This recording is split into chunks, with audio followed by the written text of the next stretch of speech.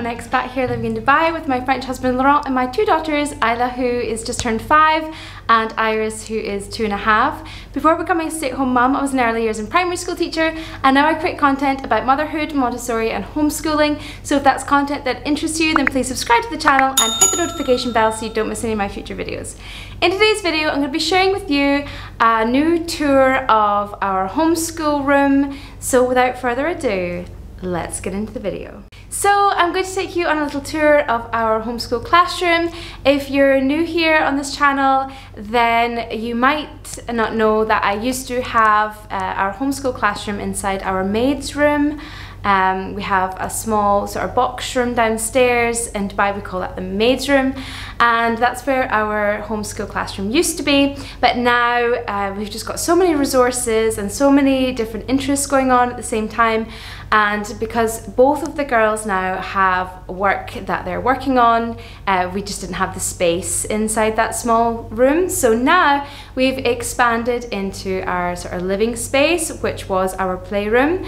So now our classroom and play space is sort of combined, and now that the girls are a bit older, a lot of their toys have gone up into their bedroom.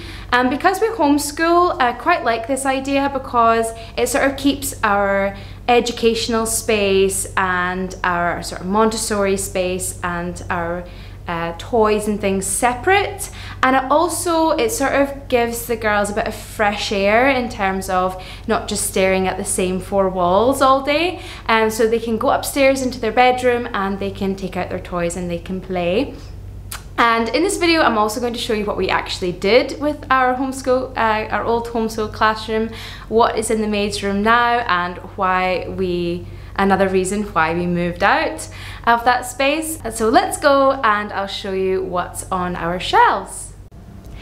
So this is the main corner of our classroom. Over here we have our language shelf. Here we have roughly our math shelf, and then on this main shelf here we've got a sort of mix between sort of sensorial activities. We've got some topic activities, sort of natural world activities, and just sort of a mixture of everything, really everything else. We don't really have the space to separate everything and give everything its own home, so that's how we've done it. So I'll start here with our language shelf. On top here we have our Lakeshore sound tubs. Don't get any ideas about how much we spent on these. We actually got these second hand back in the UK from Facebook Marketplace. These run I think they're like $300 or something crazy like that, and I would never have gotten them at that price, but they are such a lifesaver, I have to say. Like if you do have the money, these are so convenient. So I'll give you an example. This is and it has a mixture of long vowel and short vowel words inside there. It has a list of what's in there and then the little items, and they're so cute. And it just made life so much easier having these rather than trying to find things for each sound. And also it means that they can live there permanently on the shelf whenever the girls want to look at them, play with them. Whereas when I was doing it myself, I had to put the things back because it was things that I would take from the kitchen or toys from their shelf, and then I would have to put those things back. I could only leave them out maybe for a week before we needed them again. So this is great, just having these. Are so convenient, like I say. So I was so lucky. So if you're looking for something like this, do check on like Facebook Marketplace and sort of secondhand places on eBay as well, because you might be lucky. I was so lucky finding these. Then on the next shelf we have our reading shelf. I have a mixture of books here. These ones are free books that you can print from The Good and the Beautiful, which I love that curriculum. It's such a fantastic free resource. It's just amazing that you can print all the activities and things like that for language and maths for free. And so these are really great phonics stories. This one is from another free resource called Hubbard's Cupboard. So we like to print these books. It just keeps Isla's bookshelf fresh, and that I can print new ones because I can't afford to keep buying new books. We follow the Biff, Chip and Kipper books. I really love this. This is what I used when I was little to learn to read, and the books are really nice. They're wholesome as well. It's just about a family and their sort of day-to-day life, so I really like those ones. I also have the primary phonics books. These are really great phonic books. The only downside to them is the pictures are not very colourful. Well, they don't have any colour actually, but the books are really well written. And then I have, again, Oxford Reading Tree. I've got the Songbirds books. These ones are written by Julia Donaldson, who did the Gruffalo. And these ones are really nice because the illustrations are fab and the stories are interesting. Because sometimes when it's just like, a cat, you know, it's not very interesting. It's hard to make the illustrations interesting. Sorry, that's what I'm trying to say. But the stories are really great, the Songbirds ones, and you get multiple stories within one book. Then over here, you can buy this one from Amazon. This is a CVC activity. Isla's sort of done with this now because she can read CVC words with no problem. But I'm keeping this on the shelf because Iris is starting to take an interest in letters and sounds. And so rather than just putting everything away, I'm just going to keep it here on the shelf. And Isla really loves when Iris takes something out that she can do to show her how.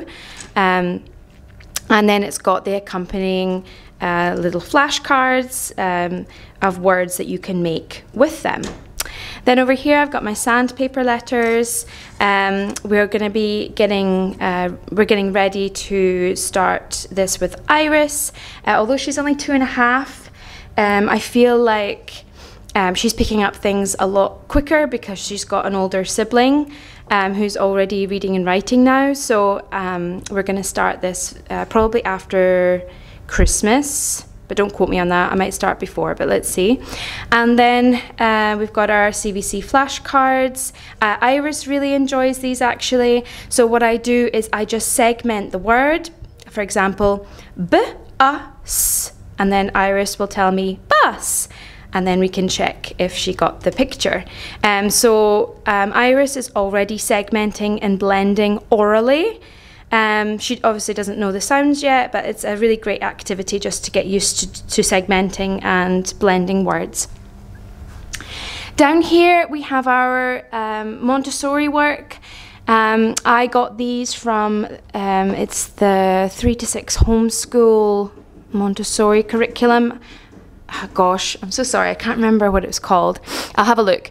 But you can get stuff like this so easily everywhere because although this is Montessori, really the only thing that makes it Montessori is the colour coding. And these are all just normal phonics activities and words that your child would learn even without Montessori. So for example, the pink set is like CVC words. So these are just a list of words, and then there's some matching activities, and I've just stuck an envelope on the back so they don't lose the cards for each game. And then here, briefly before the summer, I introduced the concept of the magic E, and Isla's really getting into that now when we do reading. If there is a word with the magic E that turns the short vowel sound into a long vowel sound, so she's really enjoying that just now.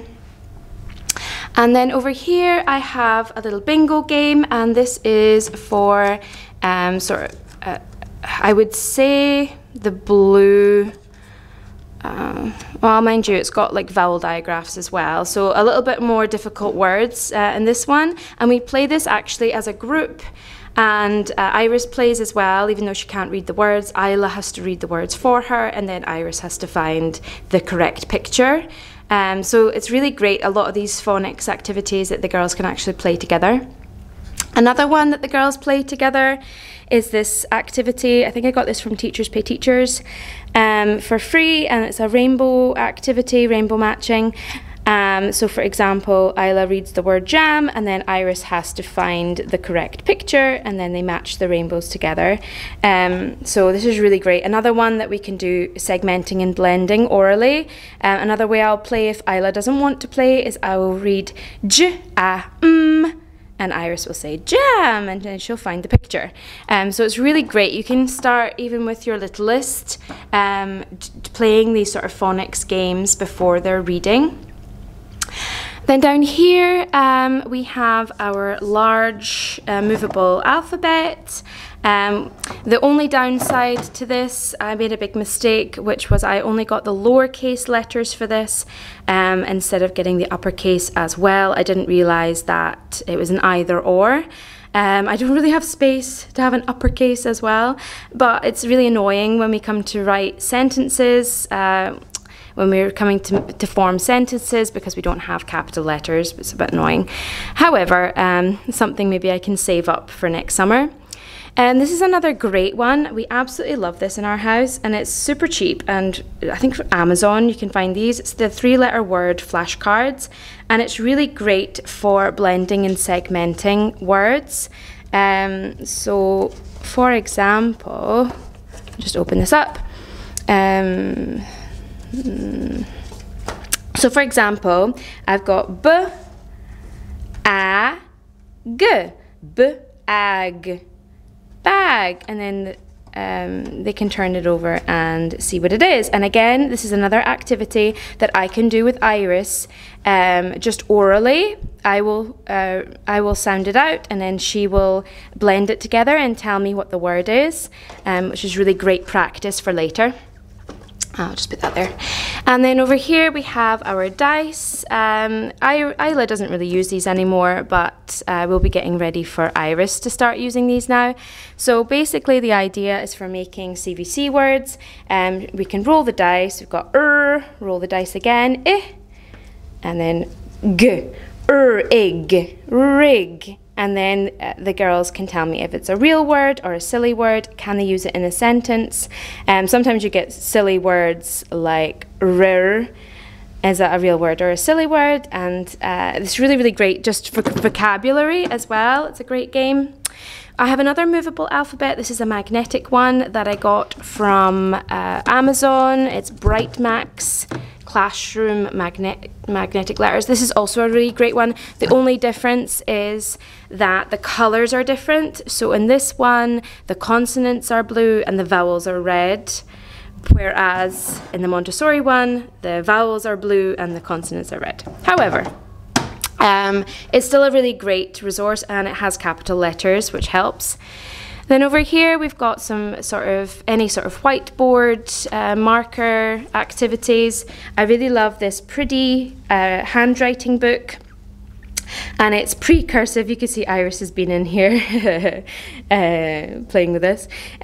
So it's pre-cursive, and that's what I use. I use Danielian handwriting, where we're not joining, so we're not doing cursive, and it's not strictly print, but it's got the adjoining flick ready to do cursive later. I have taught cursive and I've taught print in the past. And I've taught Danielian, and I just find Danielian is the easiest for children, especially if they've not got very strong pincer grip and strong fine motor skills. This is the easiest way to learn, because if they're expected to write cursive later, at least they already have the flick ready to join to the next letter. Cursive, I've found, is a hit or miss with children. If they just have that natural ability, I find that it's, it can be easy for them, but some children really struggle with cursive. So, and you don't know, what child you're going to have, if you're going to have a child who finds it easy or not. And then here I just have random activities that I've printed out, and this one is from Twinkle. I subscribe to Twinkle. I highly recommend it. It's such a great resource. So this one is just reading the words and then matching the pictures. Another one, this one's an easier one, just CVC words. Another one is number handwriting. a number formation. So you can, I love these little pockets because you can just put whatever you want inside, and then you can just change it out like whenever you want, whenever you're done with it, and you don't have to keep printing stuff. And then over here we have our math shelf, although the top isn't strictly maths. I have maths work here that we haven't started yet, but I'm getting ready to introduce. I've got the multiplication and division boards. I have the hundreds boards. I don't think Isla's got the patience yet to delve into this one yet. And I have the stamp game, the Montessori stamp game as well. And I have my spare beads as well. And then over here I've got my the microscope. The girls love using this, but we don't have very many slides, but I got them a bunch for Christmas, so look forward to using that. Then we've got our flower sample here. We got this from, I think this was Learning Resources as well, a little foam flower. We have an experiment here, but it's a dolomite rock crystals that we're trying to form with vinegar. We'll see how that goes. I've got my classroom clock and the child's clock.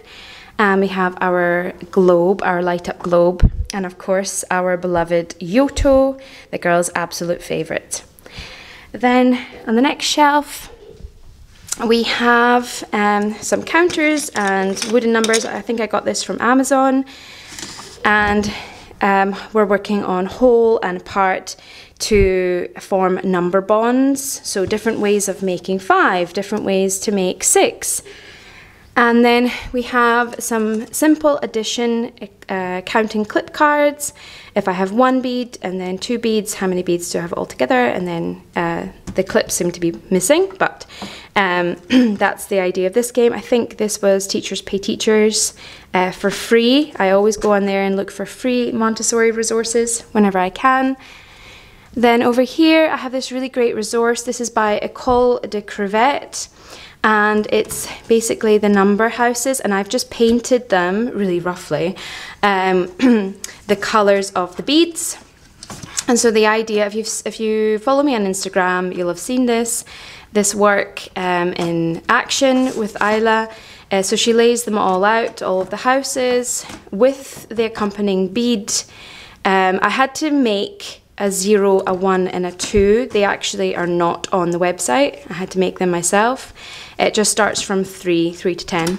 And then the addition equations. And then, so basically Isla will do 2 plus 4. She can use the Montessori beads to figure it out. And then she has to place the window at the correct house. And we really love this game. She really enjoys it. Just a disclaimer, she really enjoys it because I make voices for all of the houses. So 0 is like a little baby, and she speaks to number 10, who's like an old man, an old grumpy man. So we have like a storyline going with these, and Isla just loves it. So that's probably why she's really into it. And over here I have our bead stand. We don't really use this just yet. We did start with introducing hundreds and thousands before the summer, but we're just going back to go over addition and subtraction first before we continue. I feel like over the summer they just forget everything, and it's just good to start from the beginning and just move quickly. And then we've got our Montessori hanging beads here. So for example, there's the 1 bead and it hangs here at the number 1 all the way to 20. And this is a great resource as well. And Iris enjoys just trying to hook the beads onto the numbers. I also have this Collins addition and subtraction. We haven't started this yet. But I just got this as a little resource for if we're traveling. We're going away for this weekend, so this will be something that we can take with us just to keep practicing. Then down here I've got the the gold materials. So we've got our thousands blocks, and we have all of our numbers for units, tens, hundreds and thousands. We have our sandpaper numbers, and we have our beads. We also have the snake game. I think I got this from Teachers Pay Teachers. I might have had to pay for this, but it wasn't very much and totally worth it. If you're not familiar with the snake game, I'm happy to explain. But essentially, you're exchanging units for tens. And it's a really, really great game, and it's got the answers on the back as well, which is really important in Montessori, that your child can self-check. And then we have our teen boards here as well. So that's everything on our math shelf. Then coming up here, we've got our big shelf here with everything else on it. So at the top here is my printer. My laptop is upstairs. And then here we have all of our non-fiction books. So you'd be thinking, oh, it's quite high on the shelf, but we actually have a little stool, so Isla can get up there no problem. And books, because books are her absolute favourite, she actually makes the effort to go up there and get them down. It's not like they get ignored because they're up high. I knew that she would happily get these down because she loves books. So what do I have? We've got the everything I need to know for school books. So in this you get like a book on the human body, you get a book on volcanoes, just amazing, amazing set. This is actually really, really expensive, but I got these secondhand in Dubai. I think they're quite expensive actually to buy these brand new. Then here we've got our magnetic set. I just didn't have another home for it, so here it lives, and we've got like a random magnifier. And then just random books about everything. And then over here we've got our religious books that we use on a daily basis. We've got our Bibles, we've got our Jesus Storybook Bible, our Indescribable 100 Devotions about God and Science, and our Everyday Graces to work on good manners. Which I really love. It's super old-fashioned, but that's what I like about it, because I am super old-fashioned. And then we have our chapter books. I even have mine here in the front, as you can see, is Jane Austen. So these are all like our Anne of Green Gables and Charlotte's Web, and everything is back here. We do read-alouds every day, so these are not really accessible because they're so difficult to get the back, but because we do read-alouds, we're already focusing on a bunch of chapter books at the moment, and these are all done. We've read them all. Then on the next shelf down, we randomly have our pegboards here. I don't know why, the girls must have been playing with it, put it in the wrong place. We've got our colour boxes here, colour box 2, and the big one is colour box 3. We use these for specific activities. I've got to be honest, the girls don't gravitate towards these, but if I put them out for a specific purpose, then they'll use them. But it's not like a work that they tend to go to. Then over here we have our skeletons, bits of bones and things that we find when we go out into the desert. I would like to collect dead things because they're really fascinating. And then here we've got our Children's Atlas of the World book. And then here we've got our zoology puzzles. Somebody was asking me in the comments if I was going to get these, and I couldn't resist when I was back home. These are so great, but I just need to make the extension activities because the puzzles themselves are too simple. So I need to get round to doing that. And then over here we've got our rock and gem collection. We've got quite a cool collection actually. We've got like shark's teeth and desert roses, and we've got meteorites and all sorts really. We like to collect these. We've got the National Geographic one, and we've got the Klutz Steam Lab one. And we also have over here, but Isla's working on this just now, is her rock collection. So she likes to sort them out based on different properties, whether it be size or color or shape. our texture, and she likes to sort them. This is just our lunch box that we don't use anymore, and so she likes to separate them. She's already busy on that this morning. Then on our next shelf we've got our sensorial materials. We've got our geometric shapes and the matching cards. Iris likes to match the pictures with the shape, and Isla is working on her vocabulary and looking at the different properties of each of the shapes.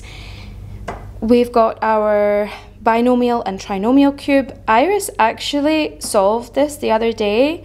I was super impressed, and she asks for the trinomial one that I have to help her with. But really, she's pretty good at actually solving it. It's just putting the pieces into the box that she sort of struggles with because her hands are not big enough. So she's really enjoying this actually, and Isla, when she sees her sister doing it, she wants to come and join in. So that's a really great resource. We love our binomial, trinomial cubes. Then down here we have our metal insets. Sorry, I didn't tidy up before filming. So here is our metal insets. So, and then the pencils were on the side. It looked like super Instagrammable a minute ago. So you take the pencils and then they can outline the shapes, and then we have the middle part of the shape as well for a different challenge. And this is a really great pre-writing activity. Iris really enjoys it, and Isla really enjoys this. And if you look at our fridge, it's just covered in these little sheets of paper with coloured in shapes. Then over here we have our paper. Again, I didn't sort this out, but this is colouring sheets on the top shelf. We have our coloured paper in the middle, and then this is supposed to be just white paper down here that the girls can help themselves to. Then we have stickers and down here that they can make pictures with. Then over here we've got our space work, because that's what we've been looking at. I think we're going to move on now. I think the girls are a bit fed up with this topic now. They want to learn about under the sea, so I think that'll be our next topic. So these are our 3-part cards, and then we've got all the books on the solar system, and then we've got our little 3D model here, just papier-mâché of each of the planets, and then a little exemplar of the order of the planets as well. And then over here we've got our model volcanoes, because this was also part of our formation of the Earth topic that we're just about done. And then we have our Melissa and Doug solar system puzzle. The girls love doing this. The only downside is that the perspective of the picture is from the moon. So the moon looks massive, and then some of the big planets look tiny. I don't know if you can see that. So Earth looks huge, but then the other planets, because it's obviously based on perspective rather than just having the order of the planets, which I think would have been more helpful. However, then down here we've got practical life activities. We've got our goggles, we've got our Allen key, hammer, this is a game called Tap It, with little wooden pieces that you can hammer with tiny little nails. The girls know about safety and keeping them off the carpet and such. And then here we've got our screwdriver and screws. The screwdriver's missing because we were learning about the oo sound yesterday, so I needed these. They're in my sound box. And then I've got some nuts and bolts in the back. Then here, Iris is really enjoying colour matching just now. So I've got this really simple activity bought on Amazon, super cheap. So it's got the coloured balls, and then you get a little picture with divots to balance the balls on with each of the colours and matching the colours. So she's enjoying that just now. We have our musical instruments. I just keep the whole basket out because usually when we do music, the girls like to switch around the different instruments, which I have no problem with. So you'll see in like some like Instagram Montessori setups, it'll just be like 1 instrument or 2 instruments at most. I have the whole lot because I'm a realist and I know that the girls are just going to request everything anyway. So They have everything there if they want it. And then next to that we have our song basket. These are just songs that I have collected over the years as a school teacher that I have printed, and we can do at circle time. And then we have also nursery rhyme books here as well. Then over here we have Iris's designated shelf, this tall one here. So we have in here a box of wooden puzzles, and again you'll see in a lot of Montessori setups just like one puzzle. Iris, in the space of half an hour, she will do all of these, like every single puzzle you see here. So what I do is if Isla is working on some school work, we will get the box of puzzles out and Iris will do each one in turn and pass them to me to put them back in the box. That's just what works for us. Then down here on the shelf we have some autumn themed threading. This was a gift from a friend, so I don't know where these are from, but it's so cute, these little beads. And Iris is really enjoying threading right now, so that's an activity she's really enjoying. And then over here we have Iris's name, and then these are the letters of her name, and she has to stick them in order. She can do this blindfolded now. She's really good at this. And oh, hello Stormy, hello darling. And she can do this blindfolded now, and then there's little pegs as well that she can stick. Hello, you wanting some attention? Yeah, so she can peg the letters at the top as well, which she's really good at. She can do this very easily now. She's not quite ready for writing, like copywriting, but what I might do is I might just do an outline of her name, and then she can try and go over the top of it. Otherwise, I'm not really sure what the next stage will be for her, because I don't think she's ready yet for her surname. But she's already mastered this, so I'll have to think about what to do next for her. This is colour box number 1, but it will be replaced with colour box number 2 that I showed you on the shelf over there, because she already knows all the colours. And then down here, this is some work that she's working on, which is some threading. She'll do this all day, every day. She absolutely loves it, and her sister loves to come and join in too. So I've introduced real needles. They're big ones, chunky ones, like maybe used for darning. But at least, you know, we're using the real thing now, not like plastic. So she's really enjoying doing that. She feels very grown up sewing. And then over here we have this little jar. I just popped a hole in there with a ribbon, and she can practice cutting, and then she can just pull some more out. We're almost done with that. And then I get these cutting strips. I print them off from Living Montessori Now that she can cut into strips. As you can see, there's a whole pile here that she's been working on. Then down here we have these peg boards with the pegs. Again, you'll see in a lot of Montessori setups, they'll have just like numbers 1 to 5. But Iris is quite competitive with her sister, and she wants them all, even though she's not familiar, like she's not completely familiar with all of the numerals. She can count. So although she can't maybe recognize that that's number 5 just yet, she can count 1, 2, 3, 4, 5, 1-to-1 correspondence. So that is why she has all the numbers 1 to 10. Then here's a lovely little puzzle. I really adore this. I got this, I think this was Amazon. It's by Scola, and it's got the silhouettes of different kinds of birds and then the matching picture that you have to pop inside like that. It's such a gorgeous game. This was one of Isla's favorites as well. So you've got the silhouette of the swan and you've got to match them. So she really enjoys that one. Then on our next shelf, this is our Trofast from IKEA. We have over here our continent puzzles. So for each of the continents we have a puzzle. So it's North America, Europe, and then over here we have our map of the world puzzle, and then I just printed this off and framed it. a little map of the world. And then down here used to just be like random toys, like farm animals and things like that for small play. And now what I've done is I've made them into continent trays. So each of the continents have their own tray, and then this one is going to be a life cycle one. But it's a big old mess just now. I just got everything from the life cycle box and popped it in there just now.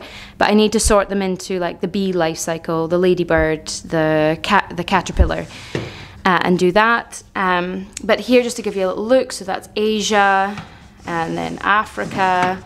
We have for Europe, although Isla's playing with some of them just now. That's Antarctica. She must be playing with some of them as well. North America.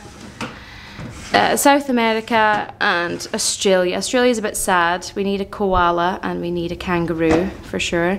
That's on our wish list. And then over to our play area. So this is our open-ended play area. And down here we have our Tinker tray, we have our Grimm's rings, we have some spinning tops, our Grimm's rainbows and semicircles. We have these little gems, our Grimm's people, shells that we've collected from all over. Then down at the bottom we have these viewing discs with different colours. These are a great favourite, especially with Iris. And then we have our bells. This is great. These are great for teaching the notes if your child is interested in music. Then we have these felt balls. I can't remember where I got these from. Probably from Etsy, I think. And then we have our Hape car, and the rest I think is Melissa and Doug. The tractor. This is Goki. This is the Noah's Ark, and inside it's got all the pairs of animals inside. And then we've got the Melissa and Doug truck with the digger and the fire engine. And then at the top we have our dressing frames. There's just no other space in our classroom to put them, so they're going to live here. And these are really, really great. We've got the snappers, we've got the ties, the buttons, the buckles, the zipper, and the smaller buttons. And then over here we've got our house and tree house. So if you watch my videos, I wasn't sure if I was giving this for Christmas or for birthday. We decided to give it to Isla for her birthday.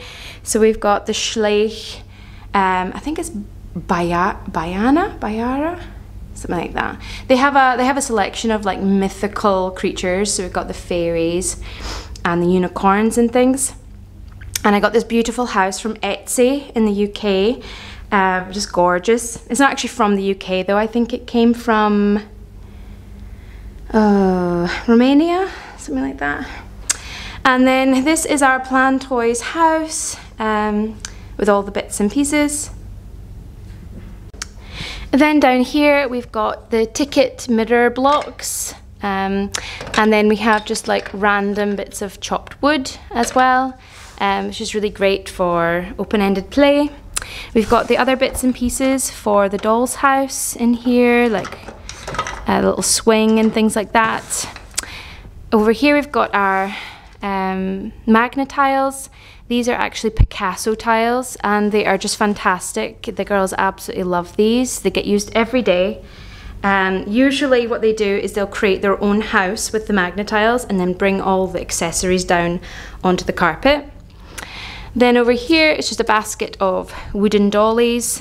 We just get these off of Amazon. They're quite inexpensive, and I just got multiple sets so that there's no quarrelling, especially when we have play dates.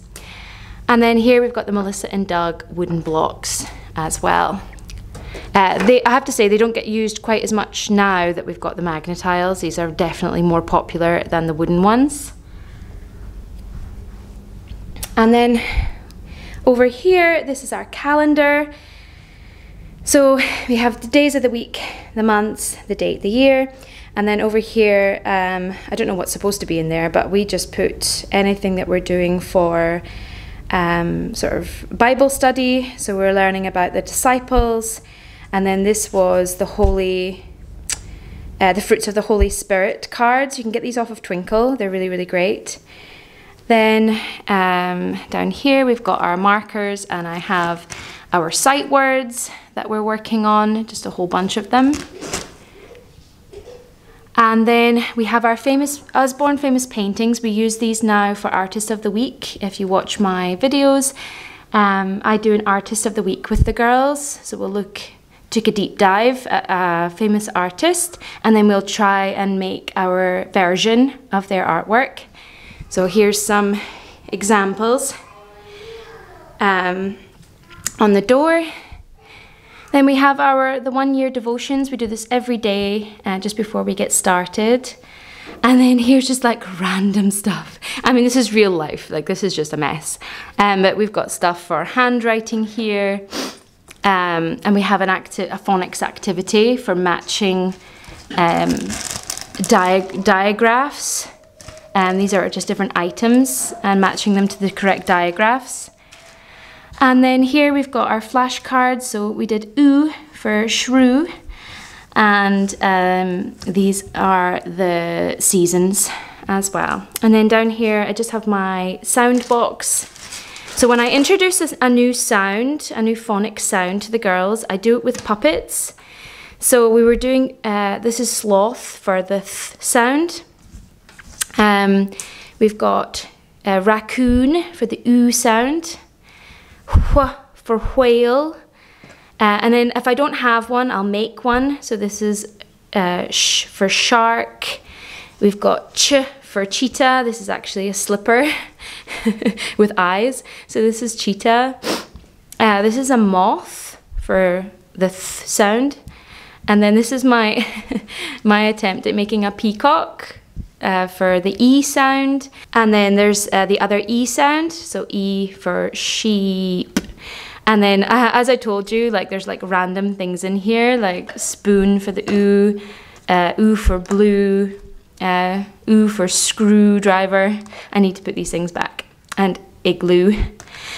So this is how I introduce new sounds. It's fun, it's interactive, and the children just love the puppets. So yeah, so that's it for the classroom. Let me take you over and see just a sort of overview of the classroom. And then if you've watched my channel regularly, you know that we've got the little kitchen in here. We've got a little crib for the babies and a pram.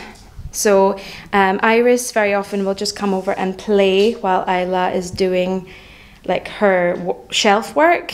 She'll just come and cook us something in the little kitchen. So that's a sort of overview of our classroom. Now I'm going to show you what we did with our old classroom and what's been going on over there. So come with me. So this is our new bunny room. So this was our old classroom, this tiny little box room. So it's kind of set up. We're just going to do a few more finishing touches in here before the bunnies arrive.